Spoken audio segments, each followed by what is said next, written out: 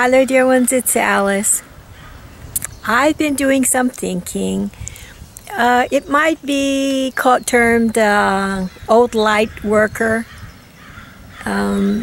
considerations, and it goes something like this. A lot of us have been invested for many incarnations in light worker, way shower, pathfinder work. Yes?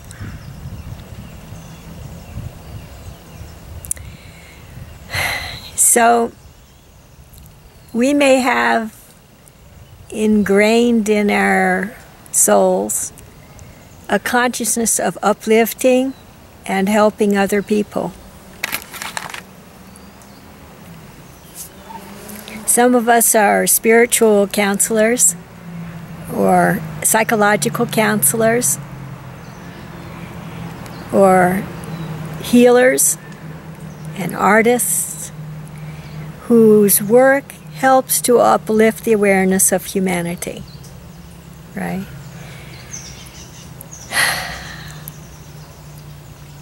Now here we are at a turning point in the history of the world.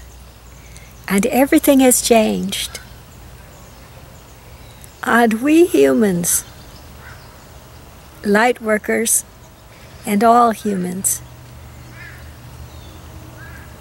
find ourselves in a space so different that we don't even recognize where we are.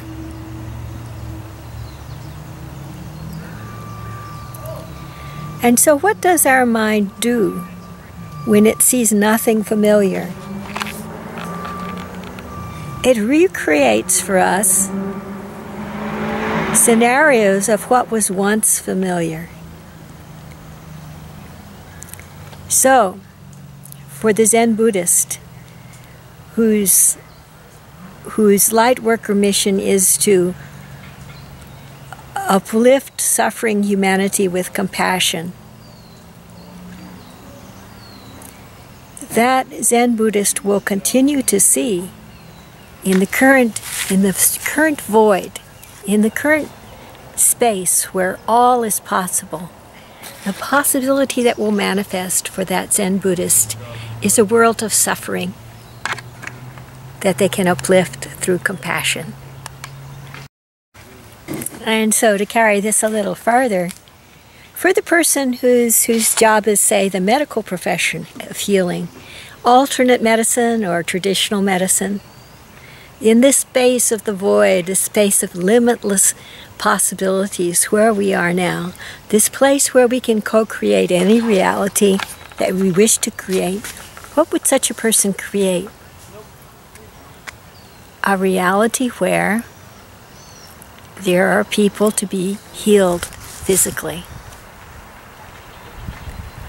And for the psychologist and psychoanalyst who are used to helping people with emotional balance and mental balance, who are used to uplifting humanity in that way, what would their minds create now?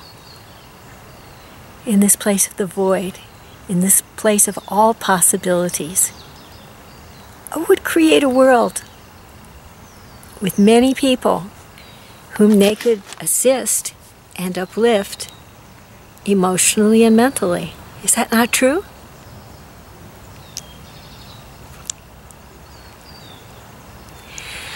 And for the artist who is used to creating pictures that show the injustices of the world, the things in the world that need to be changed and made more beautiful. That kind of person who's used to social consciousness, what would they create in the world? They would create pictures of things that are not perfectly beautiful.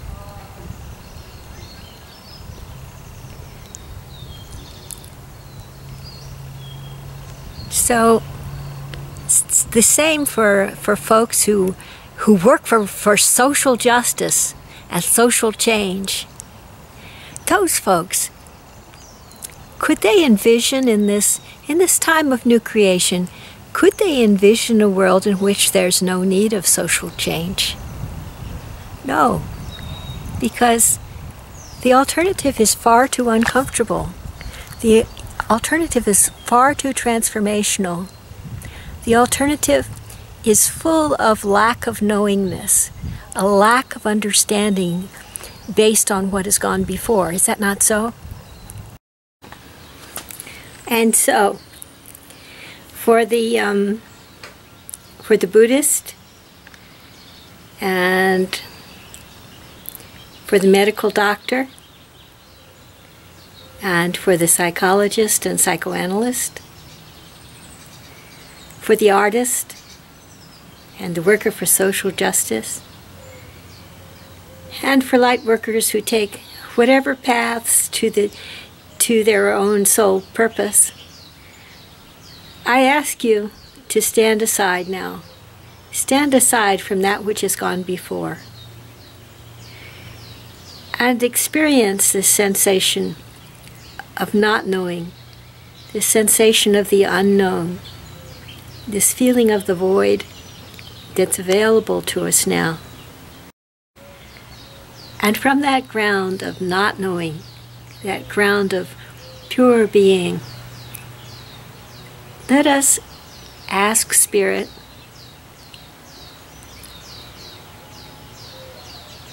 for the greatest co-creative possibility we can manifest in our lives today.